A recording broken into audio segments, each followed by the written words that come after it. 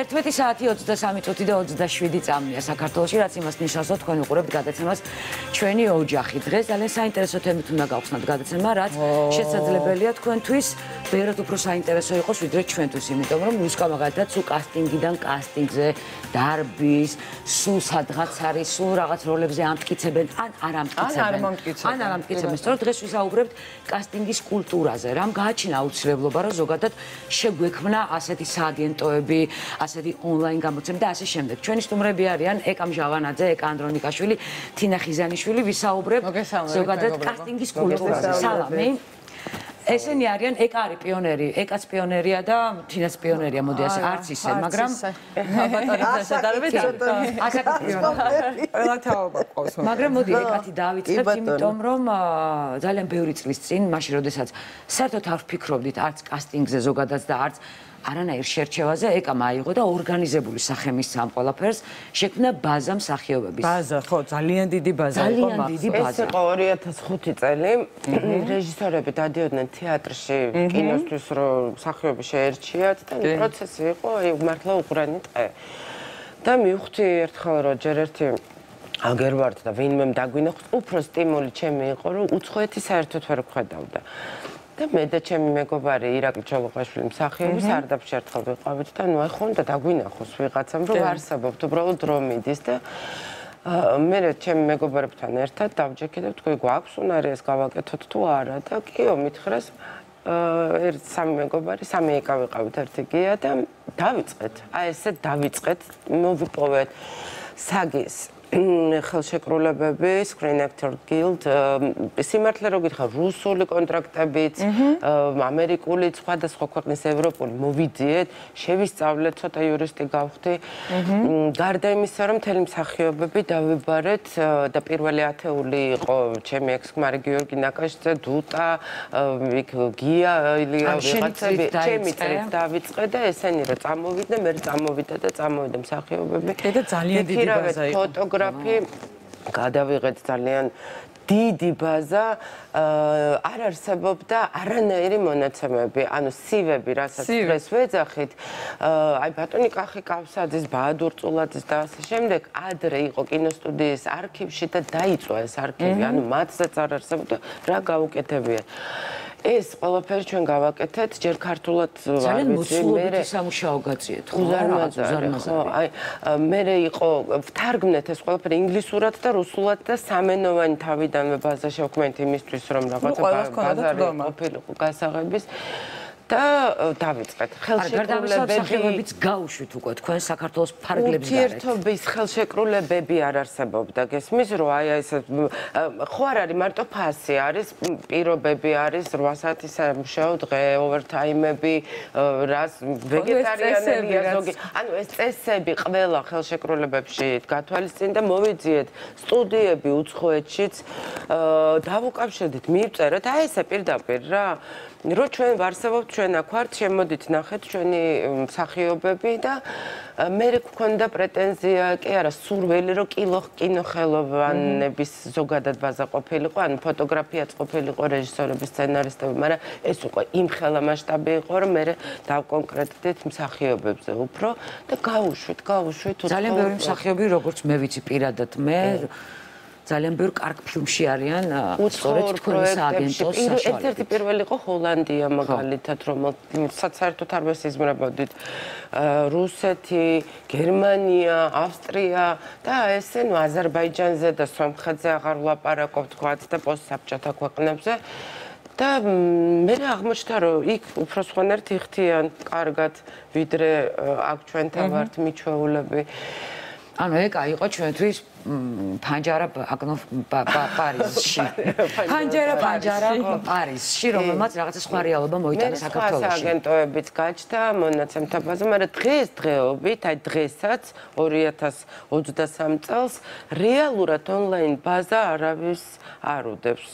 საერთაშორისო სივრცეში ჩვენს გარდა ეგრე გამოდის. თუმცა ეკა მჟავანაძეს იმხელა ბაზა უდევს თამაში და იმხელა ბაზა უდევს თამაში და ისე ზუსტად იცი სად რატომ და რისთვის უნდა აიყვანოს მსახიობი? შეგერთვა სიტყვას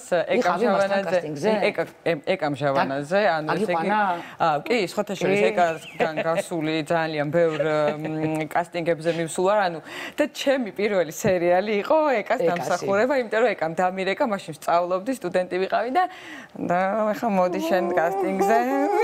მივედი მე სხვა სერიალში, ანუ ძალიან ბევრი, ძალიან დიდი წვლილი აქვს ეკამჟავანაძეს პირადად ჩემთან, იმიტომ რომ ძალიან ბევრ პროექტში სწორედ ეკას დახმარებით მოხდი. ეხლა ბოლოს კიდე კასტინგზე ვიყავი, ეკას დახმარებით და ნუ აი ეს დამათრევს გუზარმაზარი ბაზა და სააგენტო და აგენტი ვარ ნახევარი საქართველოსი და ეკას ხოთე ჩემი ხორა შენ თერაპიარებ ვერ ცოტა გერიდება შენ ეკარი რა თქმა უნდა მე შენ ჩემი აგენტი კაი ეკას ხედავ ყველა ვარ ეკას ესე იგი აი ამ პოზიციაში ეკა ჩვენს აქ ეკას ბაზა სხვაგან არის რა ანუ აი ეს ზუსტი ხედვა რაც აქვს ეკას შესაძლებელი არ ქონდეს ბევრს ფანტასტიკური სხვათა როგორ მოხდით ამ პოზიციაზე ზოგადად როგორ მიხვედით იქამდე რომ აი შეგიძლიათ ზუსტად ორივე მსახიობები მსახიობებს რო აფიქრდებათ, რომ ეს ბაზა მსახიობების მსახიობით რაც ყოველთვის ვამბობ, ძალიან ბევრს ნერვიულობ ხოლმე თითოეულ მსახიობზე. აი ეხლა სანამ შემოვიდოდი, ისეთი წერილი მივიღე, რომ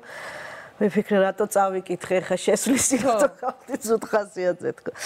ნუ იცით რაშია საქმე მე დავიწყეთ სრულიად ჩემდა უნებურად. ეხა ჩვენ ბავშვობაში ხა მე თქვენგან განსხვავებით უფრო დიდი ვარ ასაკით და კასტინგის სიტყვა საერთოდ არ ვიცოდით რა იყო.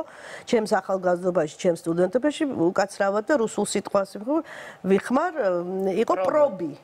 საქმედი ხა პრობზე კინოსტუდიაში, ხო პრობებზე კინოსტუდიაში ეს იცი რა იყო, რომ ნუ რა ვიცი, ნუ სადღაც საოცარ ადგილას მიდიოდი. ესე იგი რადგან დაგიბარეს და მოგცეს შანსი რომ კინოში ითამაშო ოღონდ არა დაგამტკიცეს შანსი მოგცეს შანსია კასტინგი აი ეხლაც ესეა კასტინგი არის შანსი და მე ვთვლი რომ ეს საკმაოდ წარმატებული ამბავია იმიტომ რომ ეს უკვე შენზეა დამოკიდებული მაგრამ ალბათ დამოკიდებული ამ შემთხვევაში თქვენზეც სამივეზე იმიტომ რომ თქვენ უნდა მოგივიდეთ აზრად რომ მე დამიძახოთ თქვენთან უნდა შეგუთო მსახიობი ისე რეჟისორის წინაშე ბევრმა რეჟისორმა ბევრი მსახიობი არის ის ნამდვილად ანუ თქვენზე არის ჩვენი შეფუთვა რომ მიაწოდოთ თქვათ რაღაც კონკრეტულ რეჟისორს გასაგებია მაგრამ ნუ ეხლა რა თქმა უნდა მაგას ეხლა ეს ხმამაღალი თქვა იქნება რეჟისორი არჩევს მსახიობს ოჩა თინა რაღაცას გონიათ რომ შენ წყვიტა სულ გეუბნებიან რომ გადამიღე სადმე გადამიღე მაგრამ რეალურად შენ შეგიძლია სწორად მიაწოდო რეკომენდაცია გაუწიო 100 ჯერ თქვა რომ აუ ძალიან მაგარია ეს უნდა გააკეთო არიან რეჟისორები რომელიც ითვალისწინებენ არიან რეჟისორები რომ მაინც შეცდომით სხვაგან მიდიან და მე იძახიან რომ ის ძალიან მნიშვნელოვანია სწორად მიაწოდო ის ტიპაჟი თქვა აი ძალიან ბევრ სერიალს ახლა მაგალითად გოგონა გარეუბნა რომელიც იმედზე გადიოდა სადაც მე ვთამაშობდი მაშინ ეკა მე და ეკა პარტნიორები ვიყავით ერთად თამაშობდით სერიალში კი მაგრამ ყავდა სხვა კასტინგ მენეჯერი მე ეკამ რაღაც პერიოდის მე შეითავსა უკვე გოგონა გარეუბრინდანის კასტინგ მენეჯერობა და იმდენი კარგი მსახიობი მოიყვანა სერიალში და კიდე უფრო საინტერესო გახადა ანუ ზუსტად უნდა გაარტყა ის მსახიობი, რომელიც თქვა შეიძლება გენდოს რეჟისორი, მაგრამ რომ გენდობა რეჟისორი ზუსტად გაარტყა და მე კიდე კარგი გამოდის. ანუ ხვდები, ანუ ძალიან დიდი როლი აქვს ამ შემთხვევაში მე მაინც მგონია, რომ ეს ხიდი რაც არის კასტინგ მენეჯერს და მსახიობს შორის და ხო, ანუ აი ეს რაღაც სამკუთხედი, ხო, ძალიან სწორი უნდა იყოს. მედიატორი არ არის. კინოს აქვს ძალიან ბევრი რგოლი, ჯაჭვი, ხო? ისეთივე მნიშვნელოვანი თუ ერთ-ერთი აი უფრო ყველაზე მნიშვნელოვანი არის კასტი. ფილმში, იმიტომ რომ მე საბოლოო ჯამში მაყურებლის წინ არიან ის მსახიობები და კარგი კასტი არის წარმატების ერთ-ერთი გარანტია და მეორე რომ დაგეთანხმები რომ სულ მიწევს ხოლმე ახსნა ახალბედებისთვის უფრო რომ ჩვენ პროდუქტს არ ვქნით, ჩვენ ვარჩევთ შეკვეთის მიხედვით და ესე ვიღაცას ვერ გააპიარებ, იმიტომ რომ შეიძლება სულ დონკიხოტი უნდა და შენ სანჩოპასას აპიარებ, ხო? მაინტერესებს ანუ თქვენ გაქვთ რაღაც კონკრეტული დავალება პირობითად მე მინდა სიტყვაზე ქერაცის ფერთვალება მაღალი გოგო პერსონაჟი და მე თქვენ იწყებთ უკვე აი ამ მონაცემების მიხედვით ძიებას არის განსაკუთრებით რეკლამებზე მოგდის ბრიფი და რეფერენსებად აქვთ ჩადებული ჰოლივუდის ვარსკვლავები. ანუ რეალურად შენ ეუბნები რომ შენ საქართველოში ცხოვრობ და ეს არ არის. მაგრამ ამ ქერაცის ფერთვალებას მე ვფიქრობ რომ როგორი შეიძლება იყო და როგორი გამოიყვანო რა აქედან ყველაზე კარგი. თუმცა როცა მუშაობ უცხოელებზე, ბევრად უფრო მარტივია, იმიტომ რომ აქაურ რეჟისორებს აქვთ რომ აუ ეს ხო ვიცით და ეს ხო ვიცით და როცა მუშაობ არაქართულ პროექტზე, შეგიძლია სრულიად გაშალო ყველაფერი და რუსკასგან შეგიძლია გამოიყვანო აბსოლუტურად სხვა ადამიანი, რაც საინტერესო ხოლმე შეგიძლია რაღაცა მართლაც ვიღებთ ხოლმე. ხო ქონია ესეთი შემთხვევები ქუჩაში ნაპოვნ ადამიანებს მერე რაღაცა აბსოლუტურად სხვა რაღაცად აქცევდა. ну ეხა მარტო მსახიობებზე არ ვლაპარაკობ რა ჩვეულებრივად ქუჩაში რო ეძებ ტიპაჟებს და ხშირად ხდება ეს ყველაფერი რომ ქუჩაში ეძებ ხანვის მაგრამ ბევრად უფრო საინტერესოა არამსახიობისგანაც გამოიყვანო რეალურად ძალიან საინტერესო შექმნა კარგი პერსონაჟი მოდი ესე ვთქვათ ხო საქართველოს სპეციფიკა კასტინგის არის უცხოეთში არასდროს არ არის ეს მე ჰოლივუდშიც ნამყოფი ვარ და კასტინგს აგი მენეჯერთან ნაურთიერთები და ასე შემდეგ ნადირობს სამყარო ფეისებზე ან ცნობილებზე ან პროფესიონალებზე ჩვენთან რაღაცა მოდაშია რომ არასდროს რო არ ვნახავთ ისეთი უნდათ რა აი აგერ ვარ ერთი რეკლამებში ხო საშინელება იმიტომ ცნობილი რომ გახდი რაღაცის დამსახურებით გახდი იმიტომ რომ კარგი ხარ იმიტომ რომ გამოდექი ხო არ უყვართ რეკლამებს განსაკუთრებით აბსოლუტურად უცნობი ანუ მე მაგ ტიპაჟები სწორი იმიტომ არ უნდა ასოცირდებოდეს შესაძლებელია არა მსახიობების არამედ ძალიან დიდი ტიპაჟების ბაზა მაქვს და ძალიან სანერვიულია მსახიობზე გარანტირებული გაქვს რომ გააკეთებს იმას ის სკოლა გავლილია და ტიპაჟზე ცოტა ძნელია იმიტომ რომ ძალიან იჭერი უნდა შეხვდეს იმიტომ რომ გამოცდელი ადამიანი გაკარგვინებს უამრავ დროს გადასახადმოებაზე ეკასთან ყოფილა ეკას ხელში გაუვლია ბევრ სრულიად უცნობ ადამიანს რომლის როლიც უნდა ყოფილიყო ეპიზოდური თუმცა მან ისე შეასრულა ეპიზოდური როლი რომ როლი განავითარა ესეც ხო ხდება არამსახიობი ეკას ხელში ძალიან ბევრია გასული აი მე შემიძლია დავასახელო ერთ-ერთი ცნობილი სერიალი რომელიც 11 წელია გადის ეთერში სადაც ძალიან ბევრი არამსახიობი და დღესაც უკვე მსახიობი პერსონაჟი აქტუალურია დღესაც კი არის აი მიმუშავია ძიმა მამულიასთან რომელიც კარდაკარესე ქუჩა დავდიოდი ნავთლუხის ბაზარი იქ გადასასვლელი ხიდი და ესე ჩვეულებრივ ადამიანებს და პერსონაჟებს ვეძებდი და ძალიან სასაცილო თუნდაც შუახალხის ირაკლი დათიშვილი არაფერი ნიჭიერი ადამიანი ეხა მაგალითად მუშაობ აი ამ წუთას ლევან კოღუაშვილის ფილმზე გურიაში უნდა დაიწყოს გადაღებები ნუ რაღაცა ხო აქედან 20% დაახლოებით მსახიობები არიან და ძალიან ბევრი პერსონაჟია 70 პერსონაჟია დანარჩენი აი მე ვიყავი ეხა 2 კვირა წასული სოფელ ვიარე კოლორიტული გურულები ჩავწერე და ეხა ჩავდივარ რომ აი ის დანარჩენი პატარ-პატარა ეპიზოდებზე ხო გავანაწილოთ იმიტომ რომ არ შეიძლება ის გურული რომელიმე ნუ მაშინ ძალიან დიდი შრომა გჭირდება იქ ცხოვრება რომ ის ყველაფერი გადაიღო არ შეიძლება ის ნამდვილი გურული ითამაშოს აი თუნდაც სერიალში როცა რაღაც სხვადასხვა მხარე შემოვიდა მაშინაც მაგას ვამბობდი რომ აი სამეგრელო შემოვიდა ხო წავედი სამეგრელოში მახსოვს ასისტენტთან ერთად თოვლი იყო იქ ყველა რა მიდან რაიონებში გადავიღე ფოტოები და ისინი ვათამაშე იმიტომ რომ იმას ის ავთენტურია ის არ შეიძლება რომ ის თავის ხელებით ფიზიკით ყველანაირად ჰუმორით ფილოსოფიით დამოკიდებულებით მაგრამ მე მაგალითად ჩარშა მქონდა შეკვეთა მაროკული ბაზარი უნდა შემეკეთოს უამრავი საქართველოში საქართველოში შენდებოდა ბაზარია მაროკული თუ აზიური რა ანუ მარაკეში უნდა მოგეთ დაიწყო თბილისში? ნუ პრაქტიკულად სადღაც კეთდებოდა ეს ბაზრის ტერიტორია, ცალკე ჰარემი უნდა ყოფილიყო, ცალკე ბაზარი და რა თქმა უნდა მსახიობები ვერ ექნებოდნენ ეს მასიური უნდა ყოფილიყო ადეკვატური იმისა, რაც შეიძლება გარეოდა მსახიობები. ნუ ძალიან დიდი 100 კაცამდე ფოტოები დაკონფირმებული ყველაფერი და მე გადაიფიქრეს, იმიტომ რომ ომი დაიწყო და უკრაინის ომი დაიწყო და აქ გადაღება ანუ წყალშიც იყრება ხანდახან. კი, აი ეხლა მაგალითად მოვდიოდი, ზე ახალი გზით გადმოვედი და ისეთი ლამაზი იყო თბილისი, მზიანი დღე, ნუ აი რა ვიცი, საოცარი. აი საკასტინგე დღეა. ისეთი და მოვდიოდი და ვფიქრობდი, ღმერთო, აი მშვიდობა იყოს, იმიტომ რომ ამ წუთაც ორი პროექტი გადამეწია, არ ვიცი გადამეწია, არ ვიცი მოიხსნა. აი ამ ყველაფრის დროსაც იგივე იყო და ასე შემდეგ. აი არ გვინდა კითხვა თქვენთან. აი მაგალითად მე ვყოფილი ვარ ისეთ კასტინგებზე, სადაც აი ესე პირდაპირ შევსულ ვარ, აი ეს პირდაპირ კედელთან მივუყენები ვარ, აი ეს კამერა დაუდიათ სახეზე, აი ესე მოუჩეჩებიათ ფურცელი და მიდი ახლა. დაიწყე. და მე ვარ ზოგადად როგორი ადამიანი, იცი, აი ყველა კასტინგიდან სადაც დავდივარ, აი შეიძლება შევიდე ძალიან დარწმუნებული, ყველაფერი გავაკეთო, ნასწავლი მქონდეს, ყველაფერი, ნუ მოწესრიგებული ვარ, ხო ის, გავაკეთო და ყველა კასტინგიდან გამოვდივარ უბედური, საცოდავი. ეს შენი თვითშეფასების ამბავი. ხო, რო რატო ავირჩი ეს ეხლაც ამ კასტინგიდან გამოვედი, ანუ სუდად იმიტომ კი არა რაღაცა უკასტინგოთ უნდა მოხდე, არა, აუცილებლად უნდა, მაგრამ ეხაც ბოლო კასტინგიდან გამოვედი, რომ რატო ავირჩი ეს პროფესია, რა თმინდა, არ გამომდის არაფერი. აი ესეთი გამოდივარ, არ ვიცი იმას, მოვეწონი, არ მოვეწონი. აი ესე რა, ისტერიული გამოდივარ. საკმაოდ სტრესული პროცესი. ძალიან სტრესია.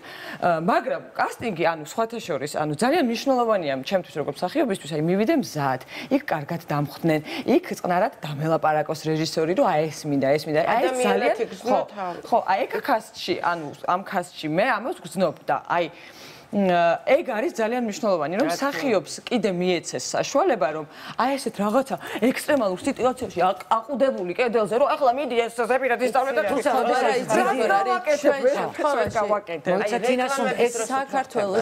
საქართველოში ზოგადად მსახიობებს არ უყვართ დიდად კასტინგებზე სიარული. განსაკუთრებით ცოტა დიდი ასაკის მე გავდივარ, რომ საცოდავი გამოვდივარ იქიდან. ყველა მიცის მე ვიდვარ. ძალიან ხშირად ხდება ეგ ყველაფერი. არიან მსახიობებისაც, ანუ არ აწუხებ ესე, მართლა შენ თვითონაც იძახი რომ ყველა მსახიობი დადის. მაგრამ აღარ დავასახელებ, აი ხა აი შენ რომ იყავე რუსკა იმ პროექტზე, არ დავასახელებ ოფიციალურად გვარს დასახელებს ძალიან დიდი ჩვეულებრივად ძალიან დიდი ასაკიდან გეწუწუნები. ძალიან დიდი ასაკითაც და იმით და რომ უთქვამთ, აი როგორ შეიძლება რომ ამ ადამიანს ეხა ეს უთხრა. აბა, როგორ არა. და ურეკავ და იცით რა შეასაქმე, რეჟისორს უნდა თქვენი გაცნობა. მართალია გიცნობთ ფილმებიდან, ნუ ეს ყველაფერი უნდა უთხრა, იმიტომ რომ კაცი არის 82 წლის. თან ეს ისე უნდა მიაწოდო, რომ არ ძალიან ყველა მსახიობი ხო იცით როგორი ფარარი ყველა იგი. ძალიან ჯეთები არიან. მე მე არასდროს არ მქონია დისკომფორტი ნორმალურად. გასაგებია, მაგრამ მე ვიძახი ასაკს. ხო, რაღაც ასაკის მე გამოცდილებას რა. მაგრამ აი წარმოიდგინეთ, ძალიან დიდი ბოდიში ყველასთან ვინც მოსულა და ძალიან კარგად მიყურებს ვინმე იცის, ვინც მოუმზადებლები მოსულან ახალგაზრდა. რატო მაგარი ვარ და არა, ნუ აი ვერ მოიცალა მაგისთვის. რომ ან ტექსტი ესწავლა სახლში, ან ეფიქრა ნახევარი საათი რომ ვინ არის. არასდროს არ მიდიხარ კასტინგზე მომზადებელი. მეგობარი რუსეთში, რომელიც მეუბნება, რაღაცას ველაპარაკებოდი ტელეფონზე და მეუბნება, ვაიმე, ეხა ამ საღამოს ძალიან დიდი ისეთი რთული ღამე მაქვს, რომ ხვალ დილით მივდივარ კასტინგზე და უნდა მოვემზადო. ესე იგი ის ფიქრობს, იქ თუ ხდება და თუ შეუძლია ვიღაცას მასე შეიძლება ახალგაზრდებმაც ესე იმუშაონ. ძალიან ბევრი მოსულა ეს რაღაცა ფანტასტიკის სფეროს მეუბნებით, როგორ შეიძლება წავიდე კასტინგზე მომზადებელი. და ის ადამიანები ვინც თქვი, უფროსები, ხო? აი ის ადამიანი, ვიზეც ეხა კონკრეტულად ვამბობ, ის მოვიდა ტექსტი იცოდა 82 წლის ადამიანზე, მაგ რომელმაც აი მიაღწია ყველაფერს, სუპერ მსახიობი. მოვიდა ტექსტი იცოდა ზეპირად. ასე რომ დიდი ხარ უფრო პატარა. ჩვენი რეჟისორი ახალგაზრდა ყმაწვილი ასე გაშტერებული უხურებდა და ჩვენს გაოგნებულები ნორმალურია. ეს არის ნორმა ჩემი აზრით. ტექსტი რო არის მithumetes ეხა სერიალზე მიხდება ხოლმე, ხო? ეს არ არის რომ თვეში ერთხელ მაქვს კასტინგი. თითქმის კვირაში 3-4 დღე კასტინგი მაქვს, იმიტომ რომ სერიალზე ვმუშაობ და თუ ტექსტი აქვს ადამიანს, არ აქვს მნიშვნელობა მსახიობი არა მსახიობი, მე მომყავს იმას ვიგებ, როგორი მეტყველება აქვს, როგორი ფიზიკა აქვს და ისე უშვებ გადასაღებ მოედანზე, ან ვამტკიცებთ, ან არ ვამტკიცებთ. მაგრამ და მოდიან მსახიობები, რომლებმაც იწყებენ გრმ და ჩემი ასისტენტები მეუბნებიან, რომ ესა ეკა წერა-კითხვას ასწავლი? ძალიან ხშირად ყოფილა, ძალიან დიდი ბოდიშმარა ყოფილა ეს. ძალიან სამწუხარო რეალია. ეს ფილმის მასე და რეკლამის კასტინგზე სადაც უნდა ჭყუიალებდე რომ მოდიხარ მართლა ბალიში ახატიათ ხოლმე თავზე და ნუ შენც მე როგორ მოვედი ბალიში მეყარა თავზე მე ანუ რა ვიცით რა ბოდიში გაწყვეტებ აუ მე არაზოს კასტინგზე მართლა არ ყოფილა არაზოს ერთადერთი კასტინგი იყო ამ ტელევიზიაში დამიბარეს ერთი გადაცემიდან მეორეში გადავდიოდი და რა თქმა უნდა ამ პარტნიორობამ ჩემში თავის მithყარი მე რატო უნდა მოვიდე კასტინგზე იმიტომ რომ აქვე მუშაობდი და ყველა მიცის თუმცა მართალია მე უნდა მივსულიყავი იმ კასტინგზე და მომზადებულიყავი როგორც 82 წლის ლეონარდო დიკაპრიო თავისი პროდიუსერულ აიმაზე თვითონ ავიატორზე კასტინგი გაიარა თვითონ იყო პროდიუსერი მაგრამ კულტურა არსებობს კამერამ უნდა დაგინახოს რაღაცა სპეციფიკა არის კარგი და ცოტა დრო გრჩება მოდი აი პირობითად დავყოთ თქვენი სფეროები იყოს კინო სერიალი რეკლამა სამი სხვადასხვა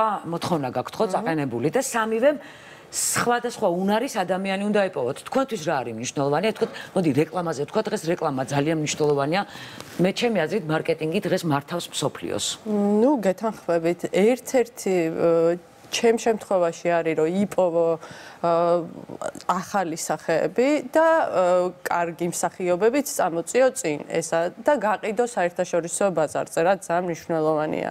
როცა გავუშვით თქვათ Apple Watch-ის რეკლამაზე ეს ქართველი მსახიობები, აქედან დაიწყო ამათი გზა, რომ წელიწადში ორჯერ მაინც მიყავს ხანსად იმ რეჟისორს აჩემებ აქ ვიღაცეების და ნუ ხშირად დაყავს, მაგრამ აბსოლუტურად შემთხვევით მოხვდნენ კასტინგზე, აი შემოირბინეს და გაიხსნა ამათი გზა. იარონ ხშირად კასტინგებზე, იმიტომ რომ ეს არის შანსი, მომზადებულები. მიგიშვან რა. როგორ უნდა იარო? აი ეს რა კასტინგია, მითხრა. ძალიან ცოტა დრო გრჩება მეგობრებო და მოდი ეს კასტინგებამდე უნდა მიგიშვან. ახლა მაგალითად ეკამ ძალიან მომეწონა რაც თქვა, რომ საზღვარგარეთ ჰოლივუდში ძალიან მოწონთ ეს ცნობილი ტიპები, რომლებიც კიდე ზედმეტი ფული შემოაქვთ და ანუ აქ რაღაც ახალი მოდა მე არაფერს არ ვუჩი, ახალი მოდა. რაღაცა მე კასტინგამდეც არ მიმიშვეს, მარტო რომ უთხრეს რუსკა მაყაშვილი, მოდი მოსინჯოთ.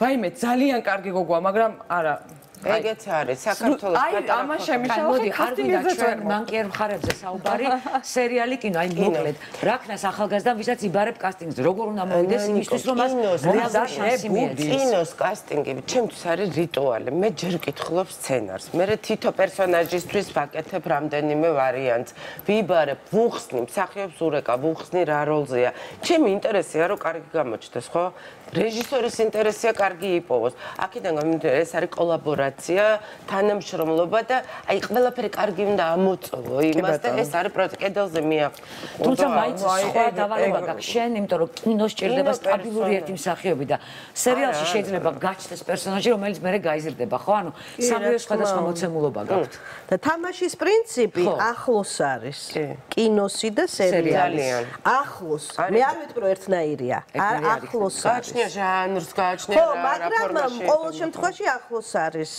კინო კიდე კინოს პრინციპი თამაშის კიდე სხვა რამე აბსოლუტურად ძალიან დიდი მადლობა მეგობრებო საინტერესო მიყვარს პროცესი გიჟდები კასტინგის აი როცა შენ გზავ თანაავტორი ხარ ამიტომაც არის ყველა ფილმი რომ თავდება პირველი კასტი წერება, ანუ ძალიან მნიშვნელოვანი რგოლია კასტი, რომელიც შემდეგ ქმნის იმას, რითიც ჩვენ ვართ კმაყოფილები. საქართველოდან ამხელა ბუმბერას ფილმში. აბა, ისე ჩემი ყოფილი ქმარი გადაკიდებული, ძალიან უდოდა თამაში ჯერ სერიალში, მე ფილმში და ნუ ეკასთან ქონდა პირდაპირი ხაზი და ბოლოს იმდენ იქნა რომ ეკა პატარა როლი მისცა. ასე რომ ნუ დაიზარეთ თუ კი, თუ გაქვს რეალური ოცნება. და ორჯერ თუ სამჯერ იყო რეპეტიციაზე მოსული. მომზადებული და ერთად მუშაობდი. მაგაშია საქმე. მოემზადეთ მეგობრებო და ისე მიდი თუ გინდა რეკლამაში, კინოში ან სერიალში იყო. ეს არის აუცილებელი. დიდი მადლობა მეგობრებო რომ იყავით ჩვენი სტუმრები.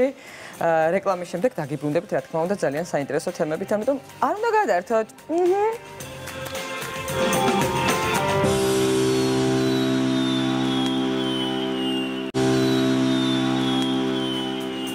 ჩვენი ოჯახი დაბრუნდა პირდაპირ ეთერში, ჩვენ უკვე სტუმართან ერთად ვართ, მაყურებელი ხედავს, მე მინდა მივესალმო და პირველ რიგში დიდ მადლობას მოგახსენებთ, რომ ჩვენი სტუმარი ხარ ფსიქოლოგი ზურაბ მხეიძე. თემა, რომელზეც უნდა ვისაუბროთ, პირადად მე ძალიან მაწუხებს, იმიტომ რომ ხშირ შემთხვევაში მიჭირს ჩემი ემოციების მართვა, ბრაზის მართვა უფრო მიჭირს განსაკუთრებით თქვა საცობში, ან მაშინ როდესაც ვიღაცა უხეშად მეხება.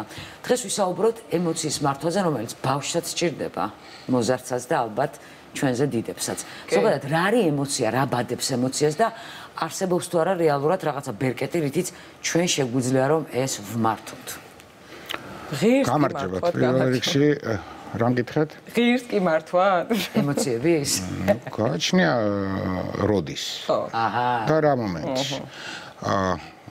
თვითონ დააკვირდით, რომ ემოცია ჩდება გარკვეული შინაარსის მერე, რაც ის წარმოიშვა. სანამ ის შინაარსი არ ჩამოყალიბდება, ემოცია არ აქვს. ანუ პირობითად დავინახე ჩვენი სტუმარი ბატონი ზურაბი და გამიხარდა, ანუ თქვენმა დანახვამ ჩემში გამოიწვია სიხარულის ემოცია. ეს ხო? იმიტომ რომ ეთყობა წარსულში დადებითი ემოციები დაავტოვის შესაბამისად, ეხლა მე თქვენთვის ჩამრთველი ვარ დადებითი ემოციების. რო დამეტოვებინა უარყოფითი, რო დამინახავდით არ გაგიხარდებოდათ, ხო? იმიტომ რომ ნებისმიერი ურთიერთობის შედეგი სულ ვამბობ, არის ის რა ემოციას ტოვებ, იქით ხარ ეს და ამიტომ როცა შედიხარ ურთიერთობაში და ურთიერთობა რა არის ერთადერთი საშუალება ინტერესის გატარების. ახლა ნუ წარმოიდგინეთ რაღაც დიდი ინტერესია, მაგალითად მყავა მარტო მეზარება დავლიო და რუსკას თხოვე, ესეც ჩემი ინტერესი გატანა. ამიტომ რა ემოციასაც ტოვებ, იმ შედეგს ღებულობ. ურთიერთობის პროცესი უნდა აეწყოს ისე, რომ მე უნდა ვიცოდე შედეგისთვის რა ემოციის დატოვება მინდა და მე ვიმოქმედო და ჩვენ ჯერ მოქმედებთ. ვიცოდე შედეგისთვის რა ემოცია ასეჭირო? ეს გასათვლელი ამბავია? იცი რა, თუ ურთიერთობაში შედიხარ, რაღაცა მიზანი გაქვს. თუ მიზანი გაქვს, მიზანს აქ გარკვეული განხორციელების გზა, ხო?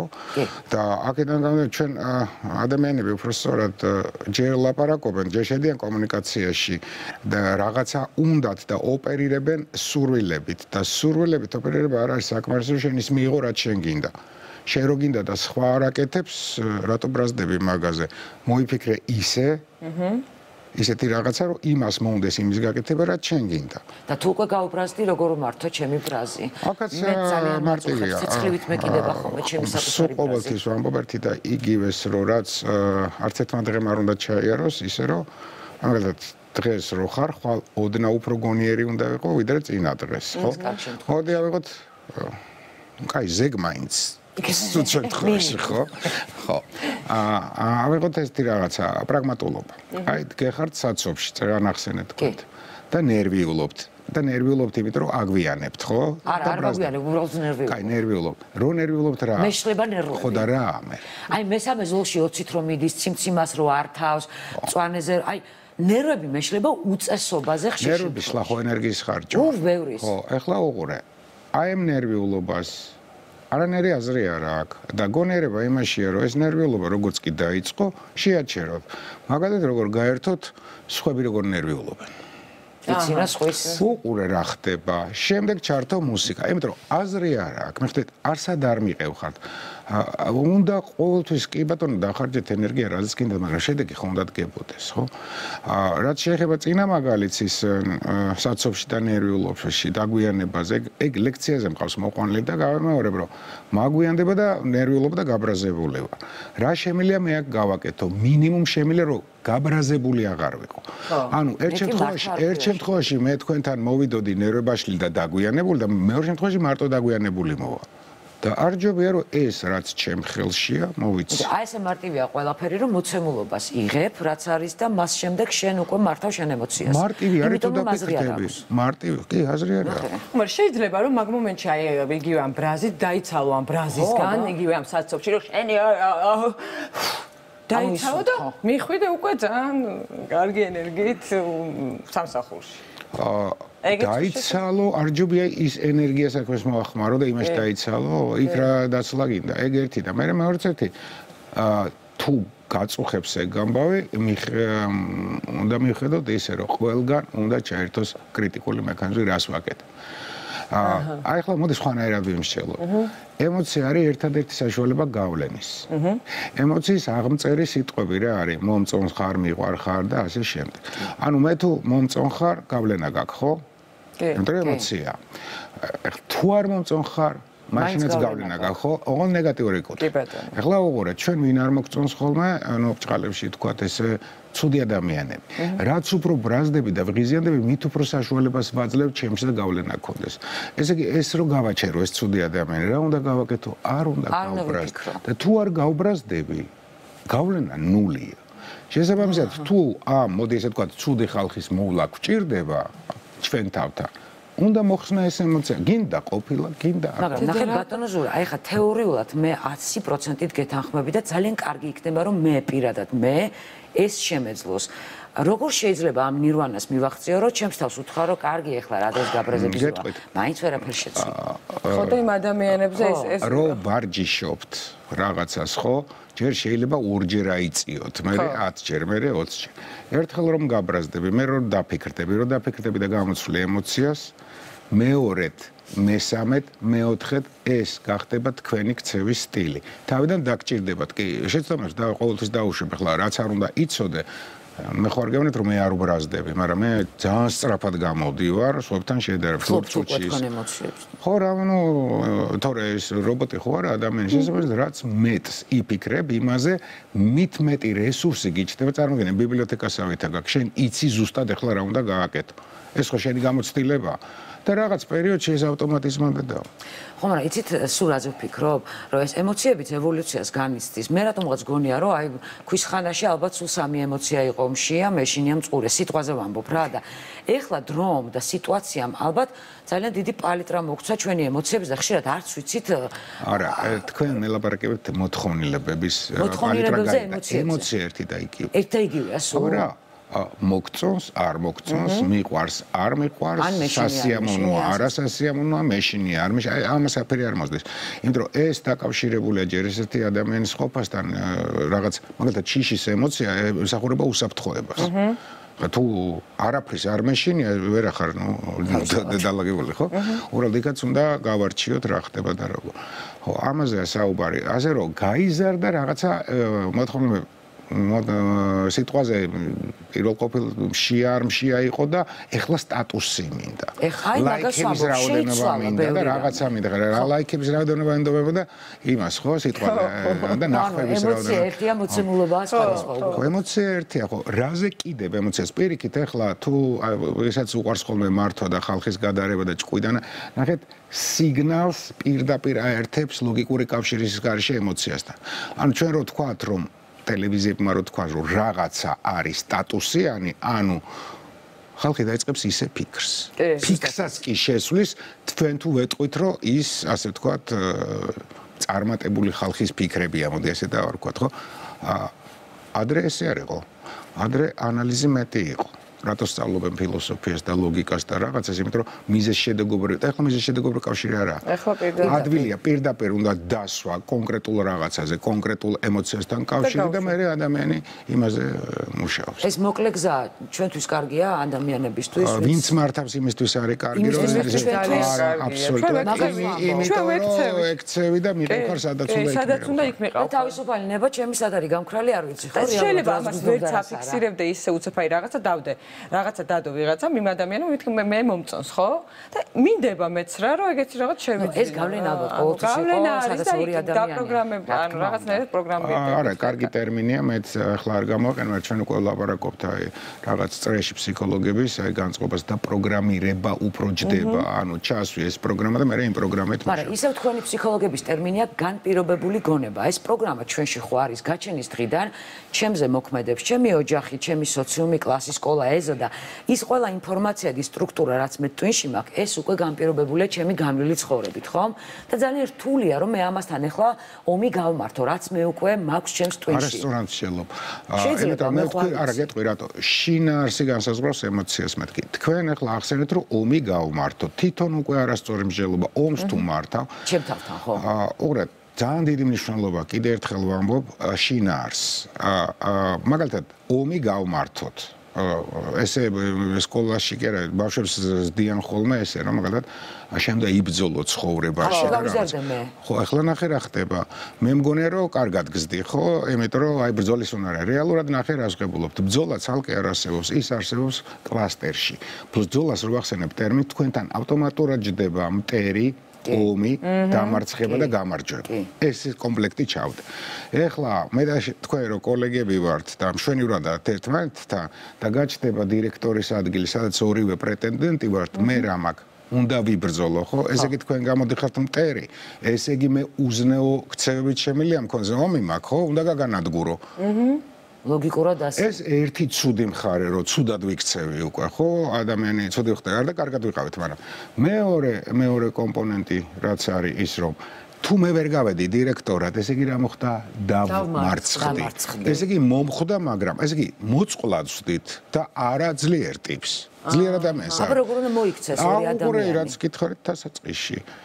გონიერი უნდა გახდე ყველა შემთხვევის მერე. ნახეთ რა გამოვა. თუ თქვენ დირექტორი გახდით, ჩემს მაგივრად, მე ვფიქრობ, რა გქონდათ, რა რესურსი მაკლია, რა უნდა დავიმატო, რომ კიდევ უფრო მეტი ღირებულება გავზარდოთ. მოტივაცია. ანუ თქვენ დირექტორი ხდებით, მე ვჭკვიანდები, მე დირექტორი ხდებით, თქვენ ჭკვიანდებით. აქ არ არის განცდა დამარცხების დაბალი თვითშეფასების, რაღაც ბოროტების და ძირის გამოთხრეს, მიდიხარ განვითარების გაზზე მუდმივად. ანუ შესაძლებელია ადამიანი, რომელიც უკვე ჩამოყალიბებული, ჩემი ფსიქიკა და ჩემი რაღაცა სისტემას ვეძახი, ჩემს ტვინს რატომღაც ჩამოყალიბებულია უკვე. შესაძლებელია ჩემნერ ჩამოყალიბებულ ადამიანს აი რაღაცა მეტამორფოზა განაცდებინო და დააწყებინო სხვანაირად ფიქრი. უყურეთ, როდესაც ადამიანი ახალ რაღაცას იგებს, ну რო წარმოვიდგინოთ, აი ბევრი ნეირონებია ჩართული გადამუშავებაში.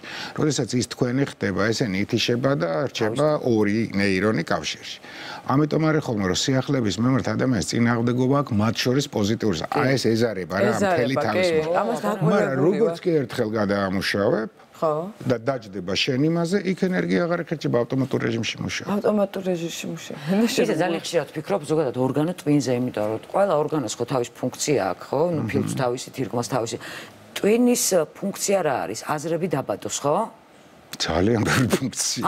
ის რაც მე ჩვენ მე პირადად რაც მანერვიულებს, ეს არის ჩემი აზრები და ხანდახან ვერ გამოვდივარ აი რაღაცა წედიდან, რაც შემდეგ შემში ემოციას იწვევს, მე ბრასან სიხარულს. ანუ ამის მართვა შესაძლებელია, ამ ფიქრის გაჩერება, ემოციაზე არ მაქვს ლაპარაკი. ფიქრი, რომელიც ჩემში იწვევს ემოციას შემდეგ. იმ ემოციას რომელიც საერთოდ შესაძლებელია სულაც არ ფიქრობდი ეგრე, მაგრამ შენ თვითონ იმ ფიქრე იმდენი, რომ ეხლა აი რაღაცა ეს მემართება ხოლმე, რომ რაღაცა საერთოდ არსაიდან ეს ობსესია. მე ვფრაზდები იმ ადამიანს, რომელიც საერთოდ არაფერ შუაში არ არის. რატო? აი საიდან მომაქეს ყველაფერი? სხვანაირად შეხედე რუსკა ლოგიკას. ესე იგი, მე თუ შემილია გითხრა რაღაცა და დაგაყენო ცუთხასიას და იცი. გითხრა რაღაც და გაგახარო. გითხრა, ნუ გარედან თუ შემგაქეს, როგორ ხდება შემოვიდა შინაარსი, გაეზრდა დაბადა ემოცია. კი. და კი, მაგრამ ეგ შინაარსი ხო მე შემიძლია გავიფიქრო უშენოდ რომ არ მითხრა. რატო შიგნით არ შემიძლია მე გენერაცია მოვახდინო იმ შინაარსების, რომელიც მჭირდება კონკრეტულ მომენტში და არ ველოდო სანამ თქვენ არ გამამხიარულებთ. იქნებ მე გამაღიზიანებელი მჭირდება, რომ ჩემში ის მექანიზმი ჩაერთოს, რომელიც ჩემთვის აუცილებელია იმ წუთას. ადამიანები ხო სხვადასხვანაირები ვართ, ყველა სხვა საჭიროება კონკრეტულ მომენტში. ნებისმიერ რაღაცა ახლა მე რო გითხრათ, თქვენ წარმოიდგენთ, რო გითხრათ, რომ რაღაცა სპილო ყურებით დააფრინავს მეთქი და თან მობილურზე ლაპარაკობს, წარმოიდგენთ. კი, წარმოვიდგინე უკვე. ყველაფერს წარმოიდგენ და ეხლა უყურე, ჩემგან რო არ შემოვიდეს ინფორმაცია თქვენ, ხო შეგიძლიათ ნებისმიერი რამის გენერირება. და ეგ უნდა ისაო. ედრო ნახე როგორ არის ფსიქიკა გეხმარებათ მეთქი. როგორ არის გაჩერებულია პასიურ დგომაში, მე ხატოვნად მინდა წარ. და გიყურებს, ელოდება შენ ბრძანებებს და მითითებებს. თუ შენ არ აკეთებ, მე იწვება ავტომატურ რეჟიმში, რომ რაღაცაში მოგეხმაროს. მათ შორის ცუდშიც. მაგალითად მომყავს ესე რომ სახში ხარ, გეზარება რაღაცას გაკეთება, თან გასაკეთებელი გეზარება, გასაკეთებელი გაწუხებს ეს და გიყურა რომ ვერ გადაწყვეტებს და შემოგიგდო ეგეთი ეს რომ დღეს რაღაც ვერ ვარ. ეხლა გამთავისუფლდი. დღეს რაღაც ვერ ვარ, ეხლა შემილი აღარ გავაკეთო, ხო? ეგ აზრი არ მოსვლე დიდი ხანი. იმიტომ რომ ერთხელაც რომ მომევიდა და გამეცინა ვერ ხარ კიდე და გააკეთე, მაინც შენი გასაკეთე. არც კი შეუწუხები ვარ არასდროს ეგ. იმიტომ რომ ეს ხო თამაშები თვითონ მოგეხმარა, აჰა. თვითონ შემოგე რა საინტერესოა. თუმცა ამას ალბათ ძალიან შედა იკითხოია. განცდა ნახე რა კაია განცდა ისაა რომ თვითონ ავტომატურ რეჟიმში კი არა შენ მართავ რა მინდა ამას გავაკეთებ რა. და არა უსაზღვრო შესაძლებლობები აქვს. სხეულს ხო არ აქვს მაგხელა შესაძლებლობა მართლა ვერ იფრენდა. ამას უსაზღვრო აქვს და ამას წინათ ბოლო ორი ლექცია ესე დავიწყე რომ ყველა ორგანო რო იცით რისთვის გჭირდებათ თავიზე იქნებ დაფიქრდეთ რისთვის გაბიათ მეთქი მეტრო. მართლა დაფიქრდით. ხო ყველაფერი იციან, სად რა წაიღონ და გააკეთონ ასე თქვა და ამის გარდა და მართლა ის წეგან რო თქვი რომ არ ფიქრობენ რა. საერთოდ არ. ისე სხვათა შორის რთულია სწორად ფიქრი. რთული არ არის, ზოგადად ფიქრზე მინდა ახლა ერთი გაგიზიაროთ ჩემი პირადი გამოცდილება. ბავშვებს ველაპარაკებოდი რაღაც საკითხზე და მივხვდი რომ ფიქრი ეზარებათ, ანუ შაბლონებით ფიქრობენ. როგორ ახარ კარგად, იმიტომ რომ იცის რომ უნდა მითხრას კარგად. მე რეალურად რო ვკითხები, რას ნიშნავს კარგად ხარ? მე ეზარება ფიქრი. ეს ამ ბოლო დროს ჩვენ ადამიანებს გვეზარება ფიქრი, იმიტომ რომ გაგვიმარტირდა ცხოვრება. მისამართი მინდა დავგუგლე ფიქრის გარეშე მაქვს. ზურამ ხეიძეზე ინფორმაცია მინდა დავგუგლე აი ყველაფერი დღეს მარტივად გვეძლევა და ანალიზის დრო არა გვაქვს რაღაც ეტაპზე და ამანაც ხო არ გამოიწვია ის რომ ჩვენ გვიჭირს რაღაცების მართვა გაგვიზარმოთ და მივეჩვიეთ რომ ეგ ისედაც ესე იყო მე ვიხსენებ ხოლმე ტელევიზიაში ვარ ისევე ლექციაზე ტელევიზორის განვითარების მე რო პატარა ვიყავი ტელევიზორი უნდა გადაგერთო მე როგორ ეს დაეზარათ და გააკეთეს ღილაკებზე მაგრამ ღილაკებზე რა დაეზარათ უყურე იქ ხო იღრი უნდა ჩავიდეს არა სენსორი ანუ ის ენერგიაც რა თან მახსოვს ეს ჯოხები ქონდათ ხო ვაიმე სახში მეწყვეტე გზელი პასტა ეს ხო მაგის ტმინი მიდის იქითკენ რომ მაქსიმალურად ეკონომიური კი ეკონომიური იყოს ეკონომიური იყოს ესე ფიქრობს ყოველ შემთხვევაში რა გამოვა არ ვიცი ამიტომ არის რომ ვამბობ რომ ეგ შეიძლება მაგის ბრალია რომ კრიტიკო აი ვამბობ განათლება არა კრიტიკული აზროვნება გვაქვს კრიტიკული იმას კი არნიშნავს არ გეთანხმებით ვიცოდე მიზის შედეგობრივი კავშირები ვიცოდე რა არის კორელაცია რა არის ფაქტორი იმიტომ კი რომ მათემატიკაში ვერ ყო ან სტატისტიკაში ვერ ყო ლოგიკა არ არის ხოლმე კამათში ამ ხელა ხალხი კამათობს და რაღაც არიციან არც თემის დასაწყისი არა მეკითხები გუშინ რატო არ ვიყავი და მე გეუბნები შაშან შენ რომ რა შვეშია ეგა თემა მორჩეთ და მე ვილაპარაკოთ შაშან რაღაც არა ხო ნუ ცოტა ბავშვურობასაც გავს მაგრამ ვერ ამყარებს კავშირებს ცნებებს შორის ეს რას დავაბრალოთ მე მგონია რომ გამოშტერებას საქვეყნოდ ეს არ ვიცი დაგეთახმათ თუ არა მაგრამ ჩემთვის მაგალითად მგონია რომ ძალიან ბევრი ადამიანს უჭირს ახლა ამ ინფორმაციულ ნაკადში ამ ყველაფრის აღქმა ანალიზის გაკეთება და შემდეგ ზედმეტი ინფორმაცია უნდა გამორთო მე ახლა ერთი მეკითხებოდა რაღაცას გუშინ გამიჩნდა ეგ იდეა ერთი მეკითხებოდა რომ ჩვენ თაობა ნუ ცოტა შემსკენა ასაკით ჩემზე პატარა არავის არ ქონდა ფოთოები და შიშები რა ამბავია ეხლა მე მეუბნა რამეს გვაჭმევენო თუ რა ხდება მეც გავიხსენე რადგან იმას არ აი ჩემ გარშემო არავის გავსი არა ხო ეხლა ვიფიქრე და სხვათა შორის გუშინ გამიჩნდა ეგ იდეა პანიკური შეტევები ინტერნეტის ბრალი შეიძლება იყოს იმიტომ რომ ესენი კითხულობენ ფოთოებზე და შიშებს ისევე როგორც ეხლა შენ წაიკითხო გულს ეს ზართა დაავადებებზე რომ წაიკითხოთ დარწმუნებული ყავს საღამოს გული გაგაღვიძებს ისე მე მაგას ვიზახი არსებობს მესამე კურსის სინდრომი ეგ ხო ეგ სამედიცინოში ქვია მაგას ხო და აბა სხვა ახსნა არა მაგ ეს სხვა ახსნა რაც ხდება ეხლა გარდა იმისა რომ ჭარბი ინფორმაციით აერიათ ყველაფერი ხედვები ახსნა მეც არა მაქვს იმიტომ რომ ნამდვილად მახსოვს წინა წლები საერთოდ მსგავსი აფერი არ ხდებოდა. ხო, ეხლა რაღაც საშინელება ხო, მაგრამ მე მაინც ხო ის ინფორმაციის ნაკადი არის ჩემთვის, ეხლა მესამე კურსის სინდრომი რომ ახსენე შეიძლება არ იცის მაყურებელმა, ეს არის კურსი, სადაც დეტალურად სწავლობ ყველა დაავადებას, ხო? სამედიცინო ინსტიტუტში ნოზოლოგიას სწავლობენ, ანუ სიმპტომებს სწავლობენ და პირდაპირ და გემართება, ხო, ყველას გონია რომ ყველას რაღაცა ჭირს. კი, აიდენტიფიცირებ. კი, აი რა წაიკითხეთ და ოღონდ მე ჩემთან არ იყოთ მოსასვლელი, დაგეწყება და ეს აღმოაჩენ შენ თავში. მაშინ არ იყო ჯერ ინტერნეტი, რატომღაც არჩევი რაღაც მაგის მიზეზია, რომ ყველამ დაიწყო თვით, მოდი ესე ვქოთ, ჭყალებში განათლება და ეს რა ქვია, უკვე ცოდნა გახდა სახიფათო. უბრალოდ ცოდნა კი არა, ინფორმაცია გახდა სახიფათო რა. ნუ მაგიტომ აი იქ მაგალითად მე რაღაც ეს მქონდა და ჩემით შევედი და ვგუგლე და ნუ წავიკითხე რაღაც კოშმარი. და ნუ ერთი კვირა ხმას ვერ ვიღებდი, იმიტომ რომ ზუსტად ვიცოდი რომ აი ხვალზე მე რამდენია წასაკითხი რო გამოვა. რამდენი წავიკითხე, აი ყველაფერი წავიკითხე და მე ექიმმა მითხრა რომ გეხვეწები აღარასდროს აღარ დაგუგლო დიაგნოზი. აღარ გაბედო და არ დაგუგლო. თუმცა დღეს ამის საშუალება. ერთი კვირა ვიყავი გადადებული, გარდაცვლილი მართლა, ნუ. ეს კიდე სხვა თემა არის, ხა ისევ ემოციებს დაუბრუნდეთ, უკვე ამ ბოლო დროს ძალიან აქტუალური გახდა ემოციური ინტელექტი, უკვე ევროპაში, ამერიკაში ისწავლება ეს ემოციური ინტელექტი, ჩვენთან ჯერ ამაზე საუბარი ასე მასშტაბურად არ არის. აუცილებელია რომ ჩვენ ბავშვებს ვასწავლოთ და ავუხსნათ რა არის ემოცია. თუ უკვე ზრდასრულმა ადამიანმა უნდა დაიწყოს მართვა და მოცემულობის მიღება ისე როგორც არის. აი მაგაზე არ მიფიქრი, არა მაქვს პასუხი, ახლა მართლა გითხრათ ბავშვებიდან რა და, მაგრამ ემოციების მართვა, სხვისი და საკუთარი ემოციების მართვა, ეგ არის ემოციური ინტელექტი. და ნახეთ როგორ ამ სწავლობენ უკვე. არა, სწავლობენ, ეგრეთ ტრენინგი მე დავარქვა, არ ვიცი, მე სისულელებსაც სწავლობენ, ახლა ნუ მალაპარაკებთ ამ ტელევიზიით, რა სისულელებსაც სწავლობენ. ნუ ჩემი გადმოსახედიდან მაქვს ეგეთი რაღაც, ხო?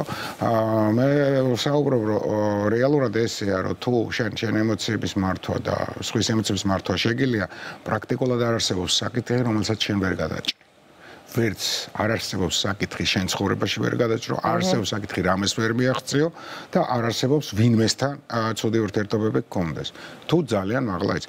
ამიტომ ამაზე ყურადღების გამახვილება რა თქმა უნდა ღირს. რამდენად ბავშვის გონება 7-8 წლის, 9 წლის ამისთვის მზად არის, იმიტომ რომ ეს ინტელექტუალური პროცესია უფრო მაღალი დონის და თუ რაღაც ცნებებში ელემენტარულში არ ერკვა შეიძლება გაუჭირდეს, ამიტომ არ ვიცი ბავშვობაში, მაგრამ ნუ მისახედი არის. მეორე მომენტია, რომ თუ მშობლები კარგად ფლობენ ემოციურ ინტელექტს და ბავშვები ძირითადად ხელმძღვანელ ხოლმე ქცევითი მოდელებით, არა წიგნებით და არა შეგონებებით. ანუ სურათხატებით იზრდებიან ხო ისინი? ჩვენც ეგრე ვართ. თქვენ არ აქცევთ ყურადღებას, მაგრამ მე რო ვსაუბრობ, თქვენ წარმოგიდგებათ სურათები ავტომატურ რეჟიმში.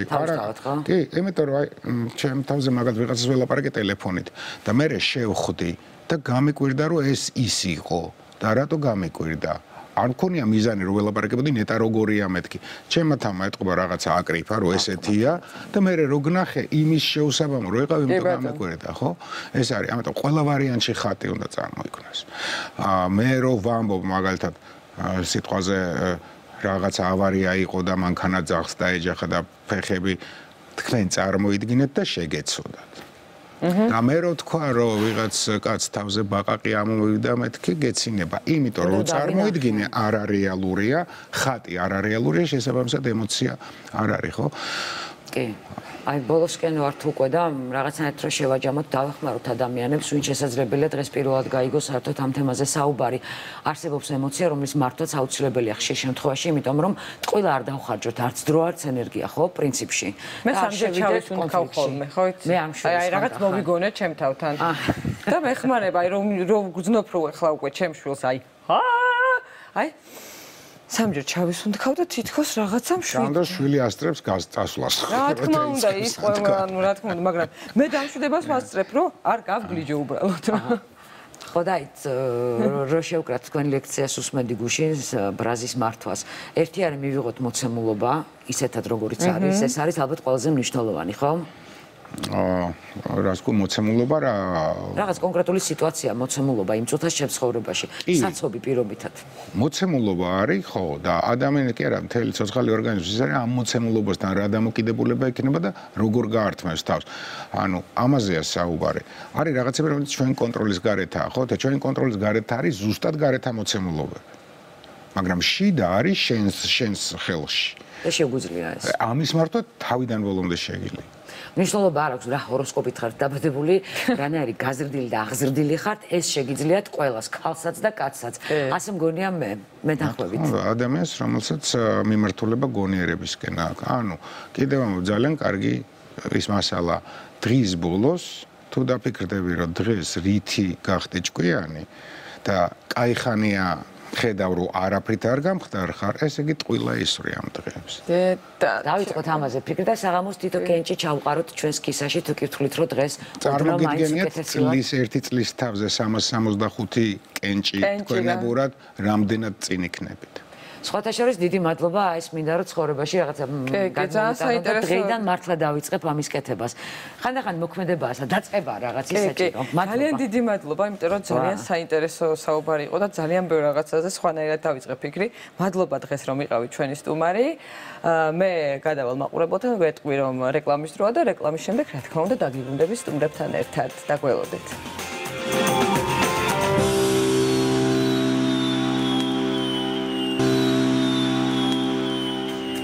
ჩვენი ოჯახის სტუმრებთან ერთად დაბრუნა პირდაპირ ეთერში ანკა უგულავა, ვოკალის აკადემიის დირექტორი და აკადემიის არაჩვეულებრივი ბავშვები, რომლებიც გაგვილამაზე უგულავა ბოდიში უგლავა, ნახე რამდენჯერ თქვა არასწორად. უგლავა. თქვენ ცხოვრება უგულავად იგისო.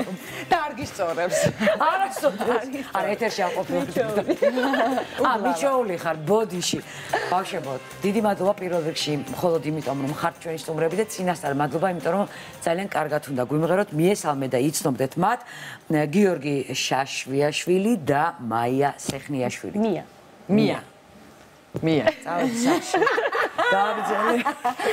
მია. აბა როგორ ხართ პირველ რიგში მაინტერესებს? როგორ არის თქვენი საქმეები? კარგი. მღერი ვართ და მღერი ხართ და ხართ, ხო ასე რა? ანკა, მოგვიყევი აბა ამ ყველაფრის შესახებ. მოგესალმებით. ძალიან გვიხარია რომ თქვენთან ერთად პირველად ვართ და იმედია. ჩვენს გვიხარია რომ მოხვედით. იმედია გავამართლებთ თქვენს მოლოდინებს. დარწმუნებული აუცილებლად. ვოკალის აკადემიაზე მოგიყვებით მოკლედ. არ შეიძლება რომ არ ვახსენოთ, მისი იდეის ავტორები იყვნენ ორი ისეთი ადამიანი, რომლებიც ყველასთვის ასოცირდება ხარისხთან და არ ვიცი, გემოვნებასთან. ესენი არიან ბუკა კარტოზია და ლანა ქუთათელაძე. და სხვათა შორის მათი არაერთი საგმირო საქმეები ვიცით ძალიან მაგრები არიან, კი. და ჩვენც ვეცადეთ რომ მათი ასე ვთქვათ იდეა განგვეხორციელებინა ისევე კარგად როგორებიც თვითონ არიან და აგერ უკვე მე-9 სასწავლო წელი დაიწყო ვოკალის აკადემიამ და ყოველწელს ვცდილობთ რომ ხარისხი გავაუმჯობესოთ და რაოდენობრივადაც ვიზრდებით სადამდეც შეგვიძლია სადამდეც გვაქვს მაგის მაქსიმუმი რაოდენობა ბავშვების 200-მდე. ბევრია უკვე ძალიან ბევრია და ძალიან ნერვიულობთ ამასთან დაკავშირებით, იმიტომ რომ როგორც ვახსენე უკვე არ გვინდა ხარისხი დავაგდოთ და შესაბამისად იმდენი ბავშვი მივიღოთ, რამდენის სუდათ რო ვთქვათ, მოვლა და პატრონობაც შეგვიძლია. კი, ნამდვილად ასე არის. რა საკიდან შეუძლიათ ბავშვებს მოსვლა? ვოკალის აკადემიაში სწავლობენ 5-დან 14 წლამდე ბავშვები, უბრალოდ წელს ჰქონდა მიღება მხოლოდ 6-დან 9 წლამდე ბავშვებს. და საკმაოდ დიდი რაოდენობით მსურველი იყო, რისთვისაც ძალიან მადლობლები ვართ, უბრალოდ ყველა ვერ მივიღეთ სამწუხაროდ აღარ გვაქვს ამის რესურსი, თუმცა მომავალ წელს ალბათ ის ნაკადი მოვა, მაგრამ როგორ მიმდინარეობს კასტინგი, რის მიხედვით ირჩევთ ბავშვებს, რომლებიც შემდეგ უკვე თქვენთან რჩებიან? იცით როგორ არის, აი კასტინგი არ გვიყვარს ხოლმე ეს თქვენ, იმიტომ რაღაცნაირად ისტრესებიან ბავშვები, უბრალოდ მოსმენა. ხო, აი ესე ვეძახით ხოლმე მოსმენა და ძალიან ბევრი ბავშვი შეიძლება ჩვენც გამოგრჩეს რაღაც დროს, იმიტომ რომ იმ მომენტით ვარჩევთ ბავშვებს, იქ როგორ გამოავლეს იმ წუთას თავს და შეიძლება ვიღაცა ბევრად უკეთესი იყოს და იქ რაღაც დაიბნეს ან რაღაც ასეთი, მაგრამ ისე ძირითადად ვამოწმებთ, რა თქმა უნდა, ვოკალურ მონაცემებს ბავშვების და იმის მიხედვით. ხო, ნუ ეს სადღაც სწორიც არის, რა თქმა უნდა, ეხლა ბავშვი თუ ვერ მღერის, ახლა რატო უნდა თუმცა ყველა მშობელს მაინც გულში ხო იცი უხარია. ყველა მშობელს კი გვინდა, ჩვენი შვილები ჩვენთვის ყველაზე ნიჭიერები არიან ზოგადად. არა, მაგრამ მოდი რეალისტები ვიყო და რეალურად აღვიქვათ ჩვენი შვილის მონაცემები. ესეც არის, რომ საერთოდ საქართველოში იმდენი ნიჭიერი ადამიანი არის, რომ თითქმის ყველა ოჯახში ერთი ადამიანი მაინც მღერის და ჩვენც რა ვიცი, აი ვცდილობთ, რომ ნიჭიერი ბავშვებს გაუკვალოთ გზა, ასე ვთქვათ და განვავითაროთ მათი შესაძლებლობები. ორი ნიჭიერი აგერ სტუდიაში ყავს ახლა ჩვენ გქონდა საშუალება რომ მოგვესმინა რეპეტიცია იმ სიმღერისა რომელიც ისინი აქ შეასრულებენ. აბა მოყევით რომ მიხვედით ახლა კასტინგი არ გვინდა მოსმენაზე, ალბათ ცხადე გინდოდათ რომ აქ დარჩენილიყავით სასწავლებად. და საინტერესოა როგორ რა გაიარეთ? პირველ რიგში ძალიან გამიხარდა რომ აქ ვოკალის აკადემიაში შემოვედი და ჩემი დიდი სურვილი იყო ეს და რა ვიცი, ჯერ მადლობა მასწავლებლებს. გასყვარელი ხარში. კარგი მასწავლებლები არიან ესე იგი. დიახ. გადასარევი. გადასარევი მასწავლებლები არიან და მომწონს ძალიან ვოკალის აკადემია. და ჩვენ კიდე მოგწონს თქვენ როგორ მღერით? მია, შენ როდის მიხვედი ვოკალის აკადემიაში? მე ვიყავი დაახლოებით 5 წლის რომ მივედი, იმიტომ რომ სიმღერა ჩვენი ძალიან დიდი მეგობარია. ამდენი ხანია მიყვარდა, მიყვარს სიმღერა, ძალიან პატარა ვიყავი რომ დავიწყე სიმღერა და დიდამ შემომთავაზა რომ შევსულიყავი სიმღერაზე და მე ავირჩიე ვოკალის აკადემია, რადგან მე ძალიან ბევრი რაღაც მომისვენია რომ ვოკალის აკადემია კარგია და მეგონა რომ მან შესაძლოა კარგი ის იქნებოდა. ძალიან მომწონს ასევე ვოკალის აკადემია, რადგან ძალიან კარგი სიმღერებს ასწავლიან, კიდე მასწავლებლებიც ძალიან კარგი არიან და ძალიან ბევრი სიმღერა ვისწავლე მან. ძალიან ბავშვებმა და აუცილებლად უნდა ვახსენოთ პედაგოგები, პედაგოგები რა ძალიან აი ძალიან დიდი შრომის შედეგია ის, რასაც მაყურებელი ხედავს, იმიტომ რომ იცით თქვენ ყველაზე კარგად ბავშვებთან ურთიერთობა როგორი ძნელიც არის და თუმცა ალბათ სასიამოვნოც არის რა. რა თქმა უნდა, ძალიან სასიამოვნოც არის და ყველაზე მთავარი ჩვენ მე ვფიქრობ ჩვენი ხმამაღლა თუ არ გამომივა წარმატების არის ის რომ ჩვენ ყველა პედაგოგს და აუცილებლად უნდა ჩამოვთვალო მათი სახელები ძალიან უყვართ ის საქმე, რასაც აკეთებენ და მართლა ბოლომდე, ესე ვიძახით ხოლმე, სისხლის ბოლო წვეთამდე დებენ თავის გულს, სულს და ყველაფერს ამ საქმეში. ამას მე ჩვენ ყოველთვის ვგრძნობთ და ყოველთვის ვისმენთ თქვენ ჩადებულ გულებს, იმიტომ რომ დიდი მადლობა პირველ რიგში იმისთვის, რასაც წლების განმავლობაში აკეთებთ. იცი, აი ხა ცუდად არ მინდა გამომიდეს, მაგრამ აი ბავშვები, ან ბავშვებთან მუშაობა ზოგადად ძალიან რთულია. მით უმეტეს, როდესაც სიმღერას სწავლობენ და ეხლა მე რეპეტიციაზე რაც მოვისმენ, აი გას ორი პატარა ბავშვი და მღერიან თავის რაღაცნაირი საოცარი ხმით, აი რა ვქნა ხალხო, აი ბავშვობას რო არ უკარგავ ბავშვს და აი მართლა აი ბავშვი რომ მღერის საბავშვო სიმღერას, ან თუნდაც დიდურ სიმღერასაც რომ მღერიან და ის პატარები რომ მღერიან დიდურ სიმღერას, აი თავისებურად და აი რაღაც ჩახუჭუჭაბები და რაღაცები რო არ ხდება, ეგ ძალიან მნიშვნელოვანია. ისე ეს კიდე ცალკე თემა არის ბავშვები და ეს იგნობა რომ აი რაღაცნაირად ბავშვებთან მუშაობს და გეტყობათ რომ აი ეს ბავშვები არიან და არ ჭირდება იქ რაღაც საოცრებების კეთება, რომ რაღაცნაირად ყურადღება მიიქცია. კი, მადლობა ამისთვის კიდევ ერთხელ მანანა მორჩილაძეს. ჩემი მანანა, ჩემი სიყვარული. ფისო გუჯაჯიას, ეხლა ხან შემოგვერთა ნაჯო ნათია ოქრუაშვილი. არაჩვეულებრივი გოგო. აი ნამდვილად რაღაცა ვარსკვლავური. აუ რა დიდი შემოგვერთა. მე და ნიკოს მოვალთ რა არ გინდა წამო ვოკალის აკადემიაში. აი ერთი ვოკალზე სიარული მაკლია. მაგდა პაპიაშვილი გამოვიდა. სიმღერად როგორ მიყვარს ხო იცი? თუმცა ამაზე ნაკლები მოსწავლეები არ ვიქნებით. ძალიან კარგად მოვიქცევი და კარგად. ისე რუსკა ძალიან კარგად გამოვიშვი ამდივას მისი სიმღერა. მიგვიღებთ? აუცილებლად. ჩვენ ეს ფოტოშოპი. არ იცით როგორ მღერიან პირდაპირ ლაივი, არ მიყვარს ეს სიტყვა. ამიტომ ლაივში არა, ცოცხლად მღერიან ბავშვები, რომლებსაც არ ეშლებათ არაფერი. ორ ხმაში ახლა ისე გვიმღერებენ, მოემზადეთ წინასწარ რომ ძალიან დიდი სიამოვნება უნდა გაიცადოთ. რა გაქვთ გეგმები კიდე სამომავლო გეგმები სხვა ინტერესს. სხვათა შორის ძალიან ბევრი გეგმა გვაქვს ნოემბრის ჩათვლით უკვე დაგეგმილი არის არაერთი კონცერტი და ძალიან ნერვიულობთ, იმიტომ რომ ძალიან ცოტა დრო გვაქვს და იმედი გავართმევთ თავს. კეთი გაბისიანის კონცერტი ჩაგვაბარა და დიდი მადლობა ამ დობისთვის მას. მისი საბავშვო სიმღერების კრებული გამოდის და ამასთან დაკავშირებით კონცერტი უნდა გავმართოთ ვოკალის აკადემიის. ისე რამდენიმე წელი იყო კეთი გაბისიანის კონცერტი და მახსოვს 1 საათში არც ერთი ბილეთი აღარ იყო ფილარმონიაში დარჩენილი, დარწმუნებული ვარ ახლაც ასე იქნება. მეც ესე მგონია და ვნახოთ. ეხლა კი ბავშვები შემოგთავაზებენ არაჩვეულებრივ სიმღერას მულტფილმიდან გოგონა და ბატი. გადასარევი სიმღერა. და კეთი ჯავახიშვილი შემოგვერთება ახლა, რომელიც გაუწევს ამ არაჩვეულებრივ ბავშვებს აკუათ სად არის აკომპანირება. გამარჯობა მადლობა მოგზაურობისთვის. გადაბძანდით ბავშვებო ჩვენს სცენაზე. აბა გვიმღერეთ თქვენი ნარნარი ხმებით. კომპოზიტორი არის მუსიკის გიგაური და ტექსტის ავტორი ბუკა კარტოზია. არც მეტი. არც ნაკლები.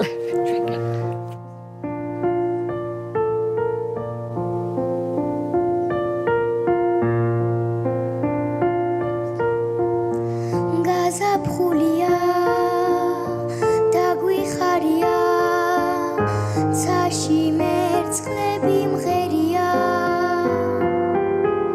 მზე ამოვიდა და ყვავილებით გვეგებებიან ჩვენ ცაში ვარსკვლავებს წყვეტენ ღრუბლები ბაღში ბულბულის ტვენს ჩემი სამშობლო ჩემი ქვეყანა გულში ჩაიკრავს ჩვენს ლამაზ სიმღერებს და სიყვარულით თავდავიწყებით ვუსმენთ ბუნების ხმებს ჩემი სამშობლო ჩემი ქვეყანა გულში ჩაიკრავს ჩვენს ლამაზ სიმღერებს და სიყვარულით თავდავიწყებით ვუსმენთ ბუნებას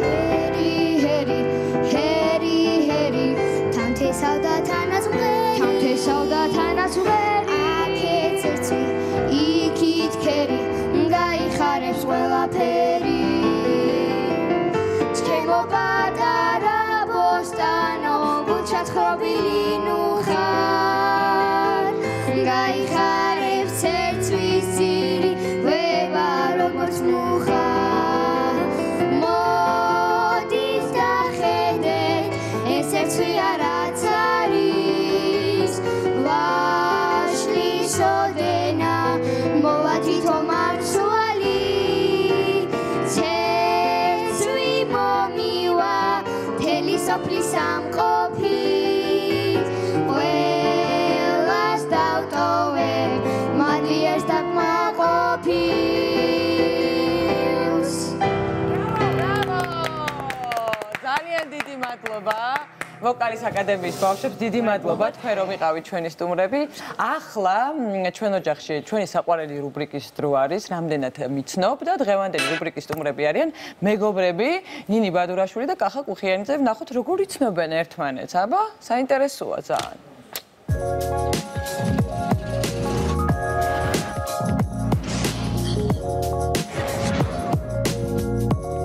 გონია რომ არ მიცნობ. მე მგონი რომ ახლა ბოლომდე ჩემ თავს არ ვიცი მე რა დროს რა დამაფრენს თავში და მომაფრინდება. ხო, მაგაში მართალი ხარ. ხო იცი? კი, ცვალებადი ხასიათი. შინელი და ამიტომ რა დროს რა გადაწყვეტილებას ვიღებ მე თვითონ არ ვიცი. კი, თან მე ვხვდები ხოლმე შერაცოთ ხასიათი ხარ, ვაფშე არ გიყურე. საერთოდ არ გიყურე. არა, просто მირჩენია რომ მიგიშვა და მე კაი ხასიათზე როცა მოდიხარ. მე უკვე ხო, მაგრამ ხო, მე უკვე ხდება ისე კაი რესტარტი. გამარჯობა თუ დილამშვიდობის. გამარჯობა. ორივე. გამარჯობა დილამშვიდობის. რამდენად კარგად იცნობთ ერთმანეთს, როგორ ფიქრობთ?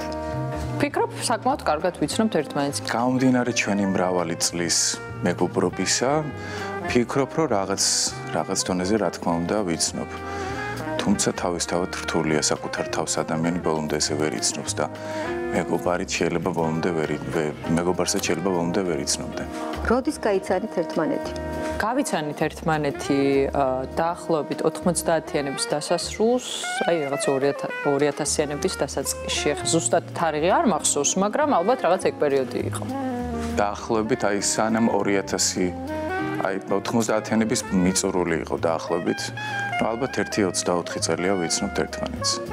რა დროს დამეგობდით? რა დროს დამეგობდით? ალბათ მაგ პერიოდში, რომ გავიცანით ერთმანეთი, ალბათ მალევე. მალევე დამეგობდით. გონი რომ გაცნობის რაღაც დროიდან მალე მოხდა დამეგობრება პრინციპში. თქვენი საყვარელი ფერი? ჩემი საყვარელი ფერი არის შავი. და ასევე ხაკისფერი მიყვარს, მუქი ხაკისფერი. ნინის საყვარელი ფერი შავი აუცილებლად. თეთრიც ალბათ. წითელი უხდება, მაგრამ იშვიათად არის წითელ ფერებში. ალბათ წითელი უფრო არა. ხო, შავი და თეთრი. ჩემი საყვარელი ფერი არის შავი, თეთრი, ნაცრისფერი. მწვანე, მუქი მწვანე, მუქი ლურჯიც. ხო, რაღაც პერიოდი იყო, რომ ცოტა ფერადები მიყვარდა. შეიძლება იყოს ეს მწვანე, მუქი მწვანე. თეთრიც შეიძლება იყოს და ალბათ შავიც უყვარს. შავი ეყვარება ყველა ვარიანტში. საყვარელი სასმელი? ყავა. ყველა ვარიანტში ყავა. კახასიც ყავა უნდა იყოს წესით. ყავა. ნინიც ყავა. საყვარელი მომღერალი? საყვარელი მომღერალი ჩემიც და კახაციც არის საერთო. ეს არის უიტნი ჰიუსტონი და ასევე მაიკლ ჯექსონი. ორივე ძალიან გვიყვარს უიტნი ჰიუსტონი და მაიკლ ჯექსონი. კერძი, რომელიც გიყვართ? სალათა, თევზი, შემწვარი კარტოფილი, ჩემი საყვარელი საჭმელი, ძალიან მარტივად მჭადი და ყველი, არაფერი ისეთი განსაკუთრებული და კახასიც აი რაღაცა შეიძლება იყოს უფრო დაახლოებით ესეთი საკვები, იმიტომ რომ ერთად რო ვსხდებით, ხშირად ალბათ უფრო მეტად სალათებს მივირთმევთ, ვიდრე რაღაცა მძიმე ისეთ საკვებს. თავარია გემრიელი კერძი იყოს, თორე თითქმის აი ძალიან მიყვარს. ხორცი მიყვარს, ძალიან სალათები მიყვარს თავისთავად, მაგრამ აი ხორცი უნდა იყოს დღის განმავლობაში. ნინი ესე ხორციან კერძებს ერიდება, ნაკლებად უყვარს, უფრო სალათებს მიირთმევს. და ნუ თევზი მიყვარს მეც და ნინისაც უყვარს თევზი კი. კერძი, რომელიც არ გიყვართ? საკვები, სადაც ბევრი ხორცია, ღორის, აი ესეთ საკვები არ მიყვარს. ღორის ხორცი არ უყვარს. თან ძალიან. კახას საერთოდ უფრო მეტად უყვარს მე მგონი ჭამა ვიდრე მე.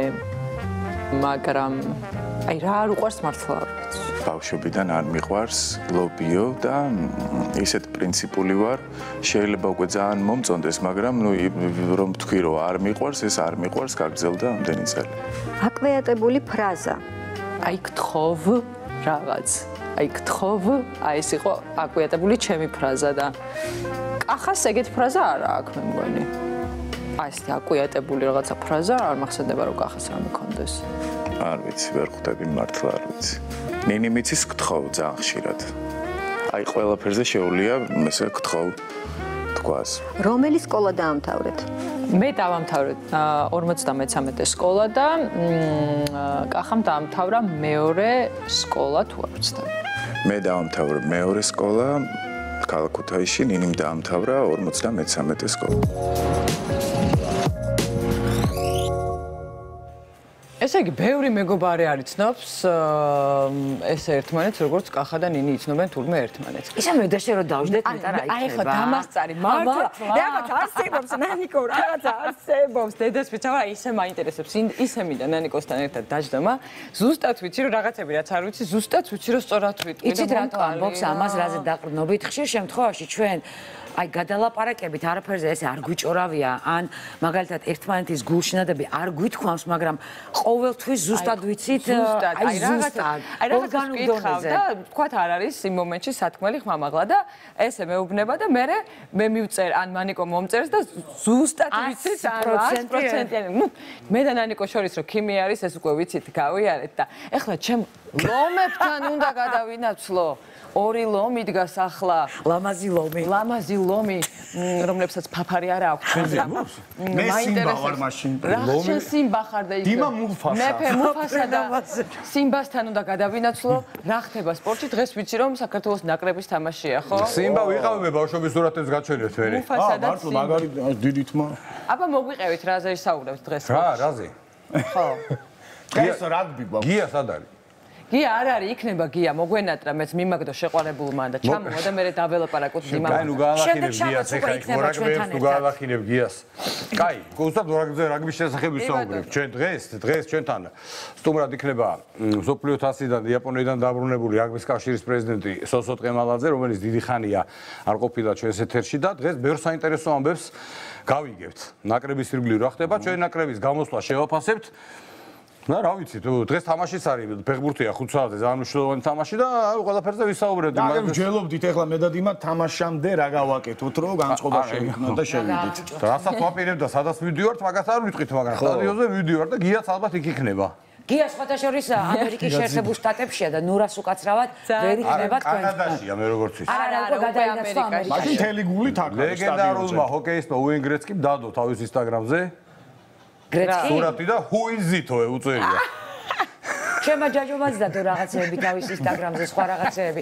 ამას ალბათ მისი მაყურებელი თუ ფოლოვერები ნახულობენ, თუმცა მაყურებელი, რომელიც ღელავს, სად გაგარჩენი ჯაჯუნია, შემდეგ შაბათს აი აქ მეჯდება ისევ. აი ბატონო, აქ ასე რომ დაელოდეთ. ძალიან დიდი მადლობა ბიჭებო, ჩვენს გემშვიდობებით ზუსტად ერთი კვირით. არც მეტი, არც ნაკლები. დაგიბრუნდებით უკვე სრული შემადგენლობით, ამიტომ დაგველოდეთ. ნახვამდის.